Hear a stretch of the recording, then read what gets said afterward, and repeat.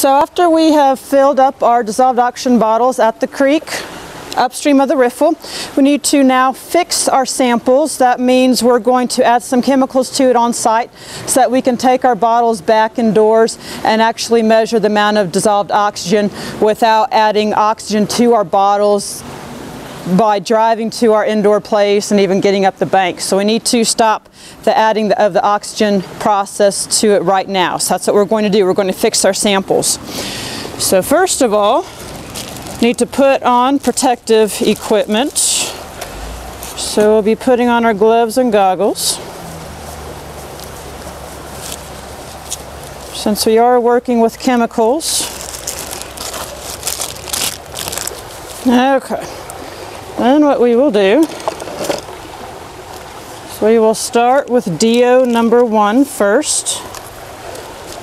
We'll get one DO number 1. 1 packet per bottle.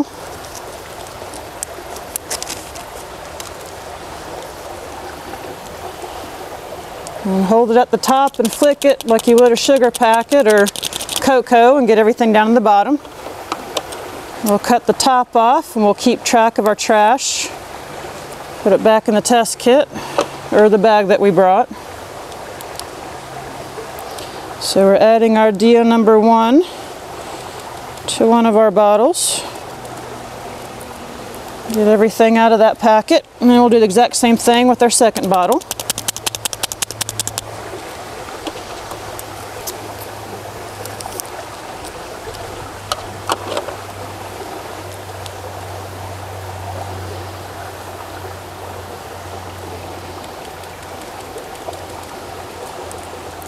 Okay, then next comes DO number 2.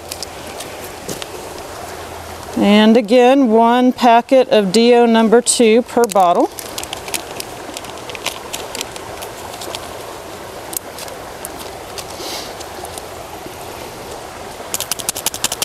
Flick this just the same way, cut the top off. Keep track of our trash.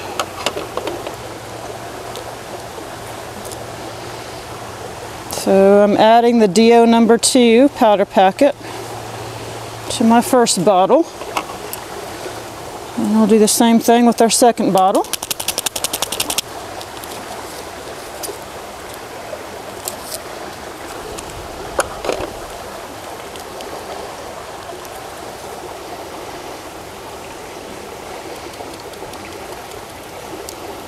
Okay, then what we need to get out of our bag is our liquid waste container.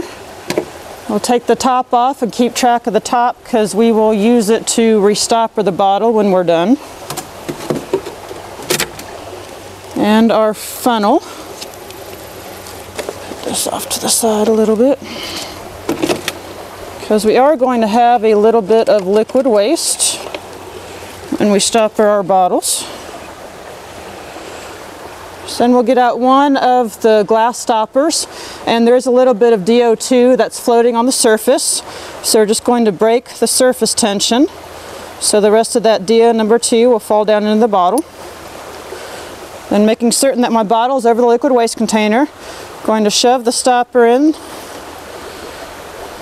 hold the stopper in the bottle with my finger, and then pour off the extra liquid into our funnel in the liquid waste container. And then holding the stopper in the bottle with my finger, I'm going to give it several really good hard shakes. This is going to mix everything. It's going to let the reaction start between the DO number 1, DO number 2. So it is going to be a foggy yellow color. There will be reagent in the bottom of the bottle. It's not going to all dissolve, but it does need to be shaken hard enough where it mixes. So we'll do the exact same thing with our second dissolved oxygen bottle. So using the glass stopper, breaking the surface tension so the rest of that DO number 2 falls into our bottle, making certain we're over our liquid waste. Shove the stopper in, pour off the extra liquid, and give the bottle a really good hard shake. So everything mixes And yes, there still will be reagent in the bottom of the bottle, but that's okay. As long as we shake it hard enough, then it will be fine. So now we're going to let both of our bottles sit for 5 minutes or until the flocculant, it's going to be a semi-solid, falls below the white line on the bottle. So whichever comes first. 5 minutes or until that flocculant settles. Okay, so we're looking at our bottles. It has been 5 minutes. Our bottles have not settled below the white line, but it has been 5 minutes, as I said. So we will go ahead and do our second shaking. So we're holding the stopper in the bottle with our finger. Give it a really good several hard shakes. We want to remix, resuspend the solution in the bottle. So it goes back to that cloudy color, yellow color, and there still will be reagent in the bottom. It still will not all dissolve, but we want it to go back to that solid, cloudy yellow color. We'll do the exact same thing with our second bottle. So hold the stopper in the bottle with our finger, several hard shakes. So it is remixed, resuspended, that cloudy yellow color. And again, we will wait another 5 minutes or until that flocculant, that semi-solid, falls below the white line on the bottle. So it has been our second 5 minutes, and our bottle still has not settled yet, but it has been our second 5 minutes of waiting. So we will proceed. Next step is DO number 3, and we'll get 1 package per bottle of DO number 3. And these packets, as you've noticed, they are a very hard plastic, so be careful when you cut them off. I usually try and cut off about 3/4 or so, or cut it off in the bag that you brought. Actually, I think I'll do that today.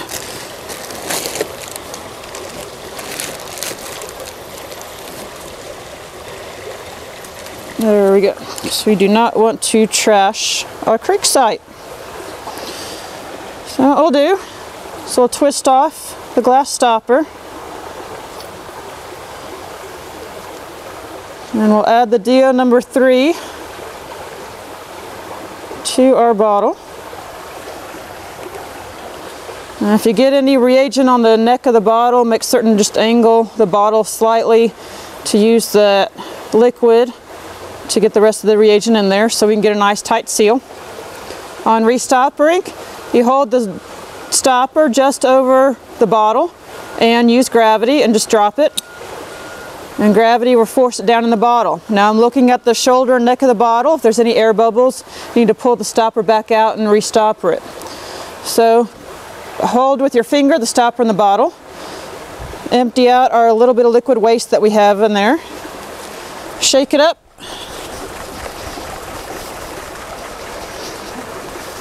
and now we have a see-through yellow amber color solution. Most likely there will be a byproduct of the reaction in the bottom.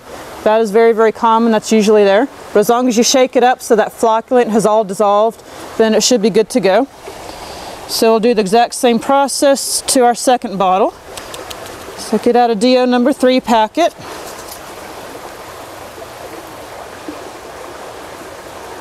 Cut the top off.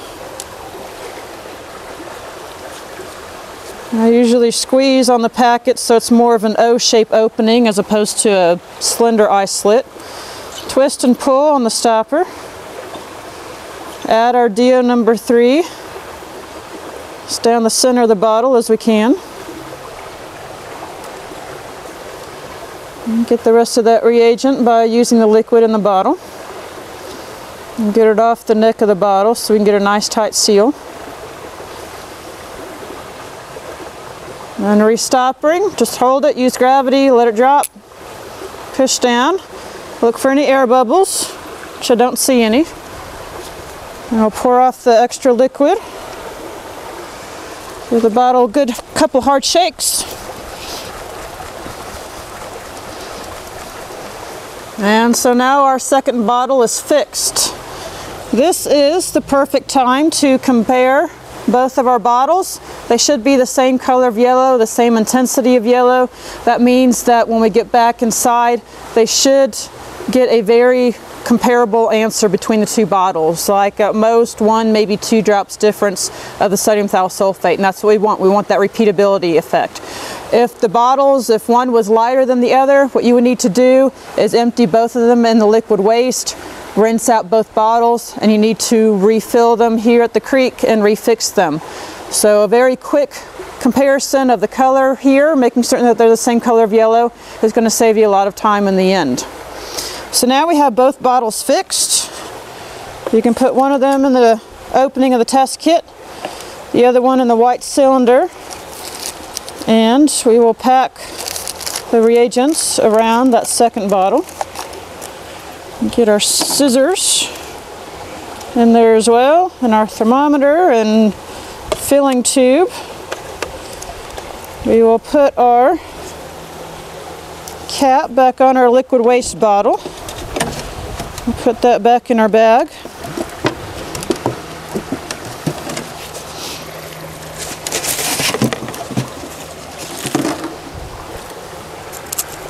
Like so, and our trash stays in the kit. Close the lid, put it back in our bag.